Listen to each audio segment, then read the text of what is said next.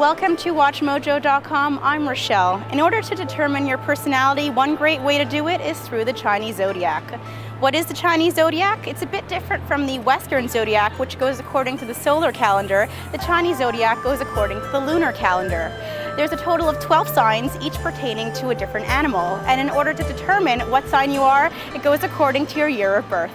The first trine of the Chinese Zodiac is the rat, dragon, and monkey. These are all signs known to be very powerful. Now, as a rat, you're very charming and you're also a perfectionist.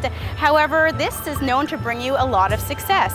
You're also someone who is very good with money, but when it comes to family, you are very generous, and you're also someone who is easily angered. If you're a dragon, you're one of the most powerful signs. You display the utmost amount of energy. On the outside, you could be quite hot-tempered and confident, but on the inside, you could be very warm-hearted. You're the sign that has the longest life and good fortune, and you're most compatible with the rat and the monkey. If you're a monkey, you're mischievous and adventurous. You're also someone with quick wit and you know how to influence others, which is exactly what brings you success. You're sometimes hot-tempered, but you have great common sense. The second trine of the Chinese Zodiac consists of the ox, the snake, and the rooster. These are all known to have great endurance. As an ox, you're someone who is patient and inspires leadership in others. Your endurance will also bring you great success.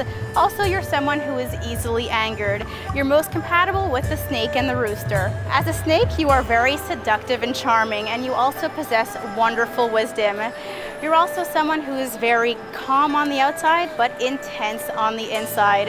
As well, you should beware of your good looks because it could sometimes create vanity.